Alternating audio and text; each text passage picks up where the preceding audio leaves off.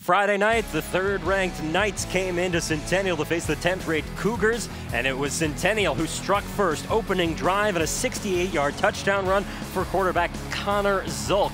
The seniors score, well, it lasted till halftime. They were up 7-0 going into the break.